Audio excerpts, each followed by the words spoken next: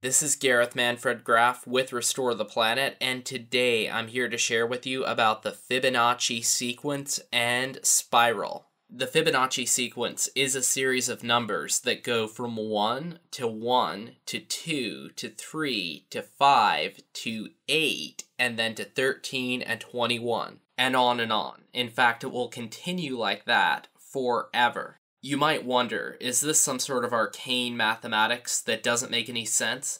Absolutely not. This number sequence is very easy to understand. You simply add back the last two numbers. For example, we start with 1, the smallest total unit that we can have. There's nothing before 1, so we simply have to duplicate it. So we get another 1. But the next time we perform this process, we get 1 and 1, which makes 2. To perform this process again, you'll have to add 2 and 1 to produce 3, then 2 and 3 to produce 5, then 3 and 5 to make 8, and 8 and 5 to make 13. And so on, unto infinity. Nature uses this extraordinarily simple number sequence to construct so many of her forms. Everything from galaxies to sunflowers. And now I'm going to show you how this number sequence translates into actual physical geometry. If you're just starting out, it's best to begin with a surface like graph paper, meaning that it's easiest if you draw on something that has evenly and symmetrically placed square units of measurement that are all of the same size.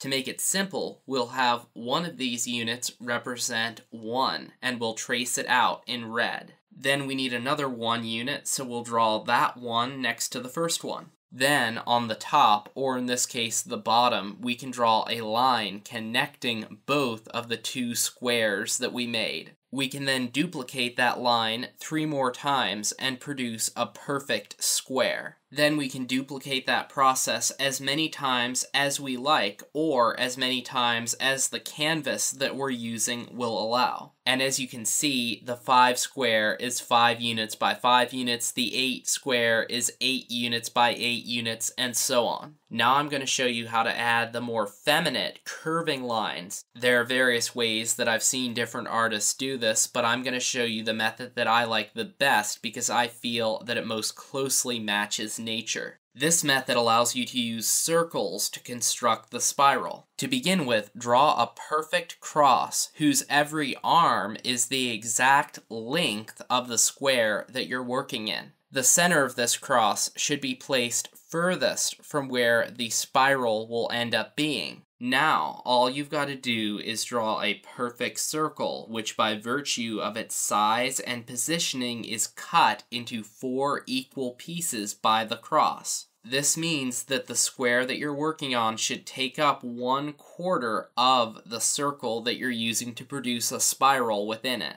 Now all we've got to do is erase the other 3/4 that we don't need. But in this case, either side is the same, so we can simply add back in 1/4. Now all we've got to do is repeat this process again and again until all of the zero curvature scaffolding for our Fibonacci spiral is filled. And as you can see, in its completed form, it very closely matches the twisting motions of a galaxy. Thanks so much for watching and wanting to understand our universe. Have by far the absolute best day ever.